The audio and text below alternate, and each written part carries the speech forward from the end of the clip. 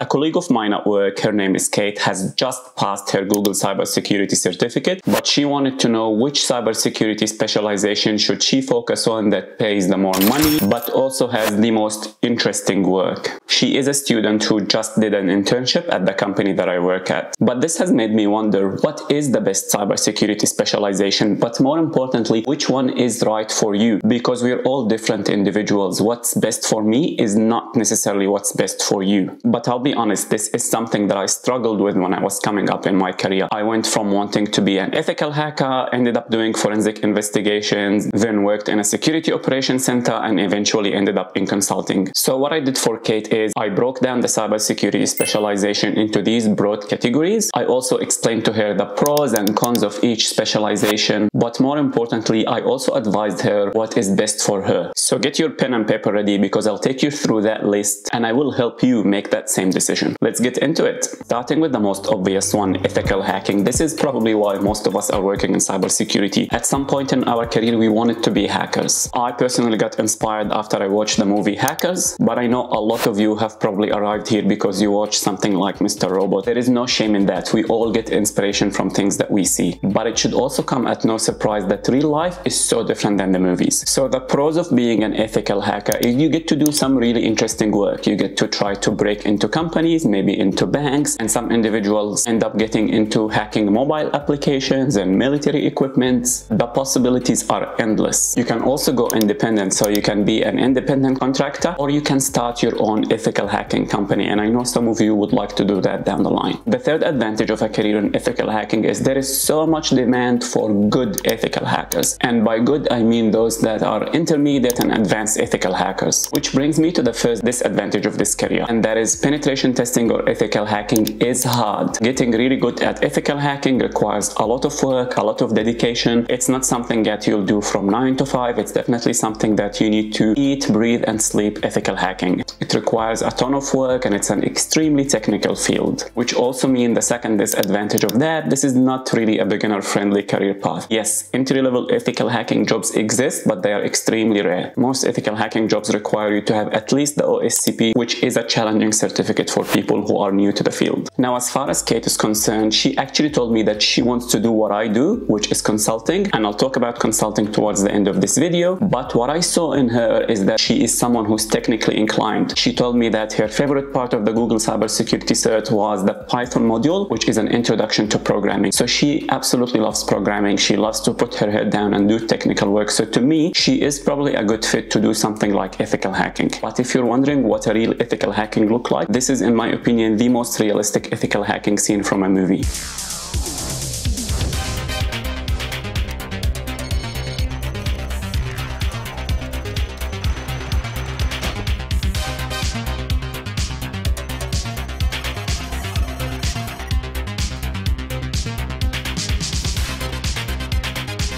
The second cybersecurity specialization is a cyber analyst. This is by far the most common cybersecurity job that you'll ever come across. So if you do a job search and you type the word cyber, chances are most of the results that you'll get are for a cyber analyst. But here is the problem with the cyber analyst role. The title itself is so broad and it can mean many different things. For example, someone with the title cyber analyst in Bank of America can be performing completely different tasks than someone with the exact same title and somewhere like Citibank, for example. So keep in mind that in big organizations, chances are the cyber analyst will be performing one specific task. But in small to medium-sized organizations, the cyber analyst is more likely to be performing one or more tasks. However, some big organizations also don't have a good handle on cyber. So just keep in mind that the titles can be misleading. So to break it down for Kate, I summarized it into 4 main tasks. The first one is incident response. This is the person who responds to a hacker when the hacker attacks an organization. So they will be responsible for stopping the hacker and eliminating that threat. The second task is threat management. This is the individual who will be responsible to create alerts to detect hackers or to detect malware in the organization, or even to detect if someone is trying to steal some data from a company. The third type of task is the threat intelligence. This is the individual or group of individuals who are responsible for gathering intelligence and information about new threats, new hacking group, new malware, and new type of attacks. And the fourth fourth type is the forensic investigator. This is the person who investigates the hacks. Usually they come after the hack has happened, so they try to assess the damage. Maybe they try to find the person who is responsible for the attacks. And forensic investigator can also work with law enforcement, so they can analyze hard drives or maybe analyze the mobile phone of a criminal. So all of these can be specialties on their own, or if you work in a small or medium-sized organization, you may be performing all of these 4 tasks. Now, the pros of being a cyber analyst is it pays really well, and the second thing is there is a huge demand for cyber analysts. Think about it. It takes one hacker to hack a company, but it takes a team of cyber analysts to detect and stop the hacker. And the third advantage is the work is so varied. So if you like programming, for example, you can spend your time coding and detecting threats, or if you don't like coding, maybe you like investigations, you can investigate crime and analyze hard drives. There is something for everyone within the realm of cyber analysts. The disadvantages of this work is some environments can be extremely stressful, so the work can be like on a 24/7 on-call rotation. So you might end up needing to work weekends, maybe after hours, and things can go pretty crazy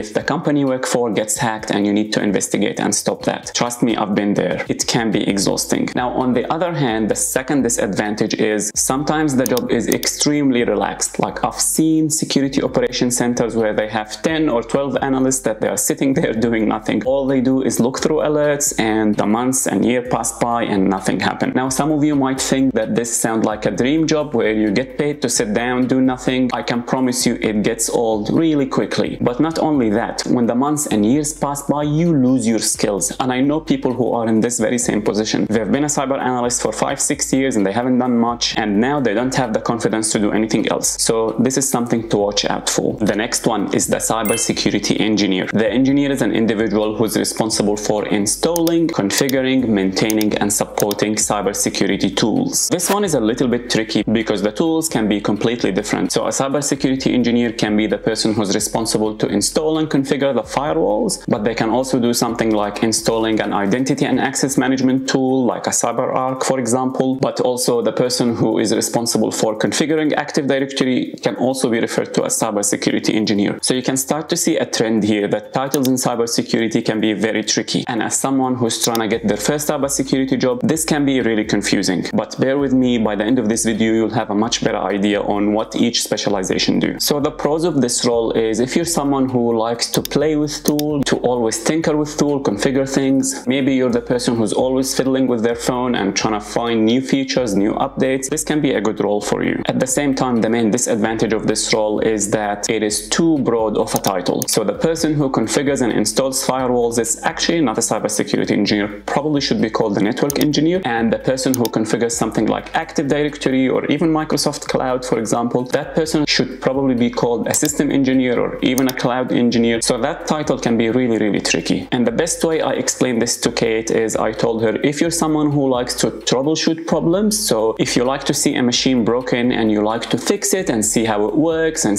try to find the root cause of this problem, then a cybersecurity engineer might be the job for you. The next one is a vulnerability management analyst. This is the individual who runs a tool that's called the vulnerability scanner that usually scans for weaknesses in applications and operating systems, and then this individual goes and follows up with different teams to install these fixes. So when you install updates on your phone or on your laptop, these updates we refer to them as patches, and sometimes they fix security issues. So we do the same thing but on an enterprise level. So in a company there is an individual that's responsible for following up with teams to make sure that they install the latest updates. That individual is referred to as vulnerability management analyst. Pros of this role is that you get exposure to the entire organization. So you get to work with the network engineers, with the server engineers, with the application developers. It gives you a good holistic view of the organization. The second advantage of this role is that the barriers to entry are really small. So if you don't have any technical experience or any knowledge, this can be a good role for you. So you get your hands dirty, you can do this role while you study for more certs and you do more projects to improve your confidence, so you get to apply to more higher level roles. So this role can look really good on your CV and it doesn't need that much technical knowledge. The main disadvantage of this role is that sometimes it can be frustrating because you might run into situations where you keep following up with teams, telling them to install updates, but nothing happens, and things can be a little bit slow in the world of business. So if you're someone new and fairly enthusiastic and you like to get things done quickly, you might be a little bit frustrated, at least in the beginning. The next one is security education and awareness. The main task of a security and and awareness professional is to create and distribute educational materials related to cybersecurity. This is the individual that should educate users on not to click on phishing links or to use complex passwords, for example. Be mindful that this role requires zero technical knowledge,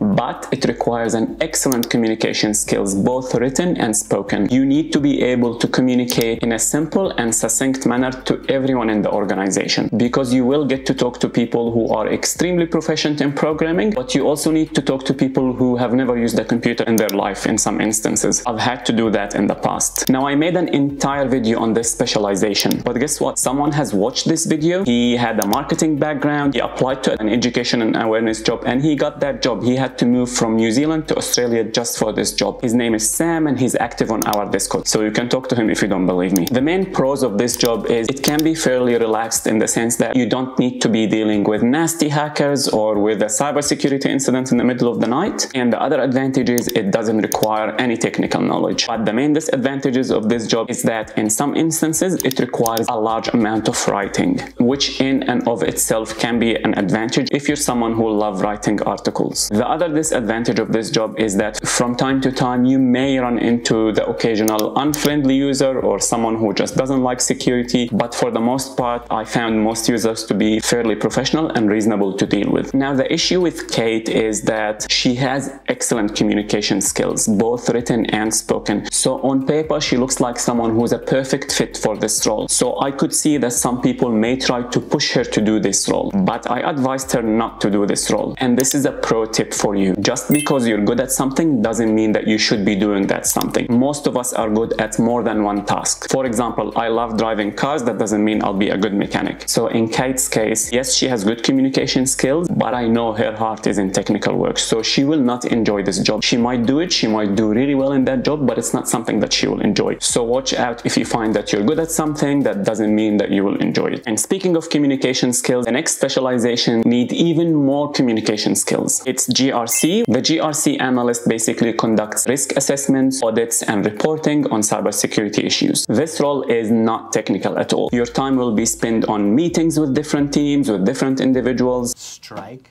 scream, and run. All right, let's try it.